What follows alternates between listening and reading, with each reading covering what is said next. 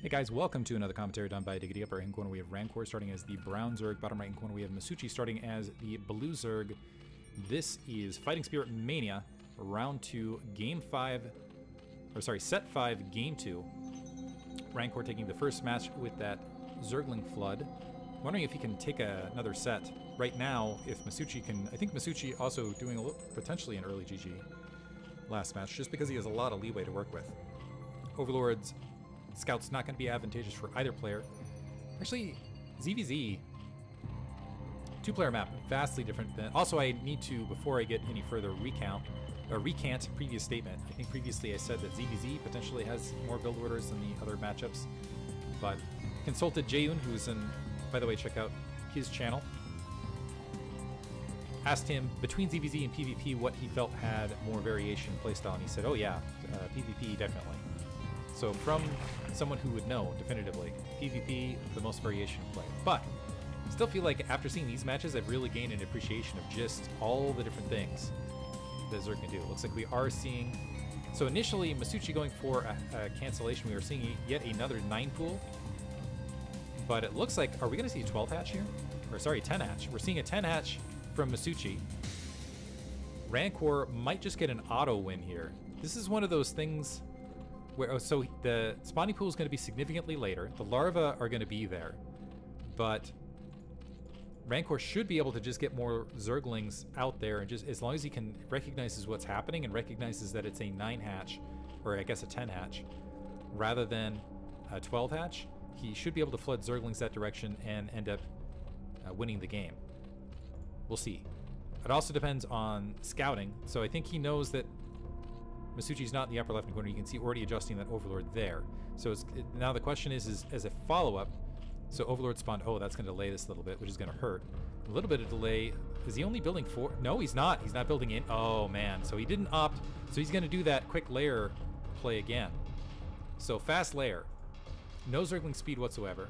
And let's see if he builds an interior Sunken Colony. In the meantime, spawning pool is here for Masucci. So Masucci is going to want to follow this up with some Zerglings of his own. So he's going to have the larva advantage. He's going to have 2 bases to cover, though. And keep in mind that the natural expansion isn't really as critical. The mining patches aren't as critical because it's just such a small economy game, just getting the drones out there in the first place. It's critical to get the geyser is really when it's capitalized on. So the big advantage of that hatchery is just pure larva. A creep colony being dropped, and an Overlord now cycling towards the south to potentially scout things out. And this is going to be a lot of Zerglings making this direction. There's already 6 out. This is going to be 8 total. And 10 to follow, or so 2 additional to make 10 to follow. Zergling speed is being upgraded. However, Lair is now done for Rancor. So if he can go ahead and drop a Spire and just defend this, he will have air superiority over the long haul. Drone already in position to go ahead and drop that Spire. It's going to drop it to the north. This is very tight seal. The drones to the south have these Zerglings nearby to try to provide some defense, and actually it looks like Masucci, with those Zerglings, opting to put a defensive ring around his ramp and actually holding up short. Still just now getting the Zergling up to get that scouting information. That should trigger response from Masucci. Right now Rancor up in both drones, economy, and tech. The Zerglings pushing forward to potentially blockade that ramp. Spire just about halfway finished, so if Rancor can just stem the tide, if he can just hold on, he will end up being okay in this match. 12 Zerglings and more to follow. Big flood. So now the next question is will Rancor be able to find the larva? So he's got Overlord spawning. Is he going to find the larva to be able to get that any sort of Mule Scout? This is a huge amount. He's going to need a second creep colony to try to defend this. Zerglings pressing up the ramp, dying. There is a bit of a hole. Masucci now finding room, and that is a lot of Zerglings taking it in. This creep colony is going to be too late. I think this is just too many Zerglings. So Rancor, yeah, they're getting on top of the drone lines. This is interrupting all sort of mining.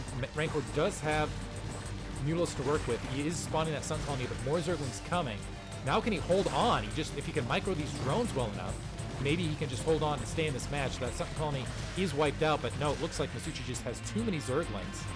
Now working on that Spire, and the Mules still haven't spawned.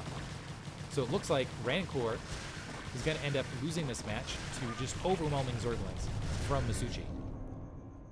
Quick one which is exactly what I was looking for as far as a nightcap commentary. Hope you guys enjoyed it. Thanks for listening.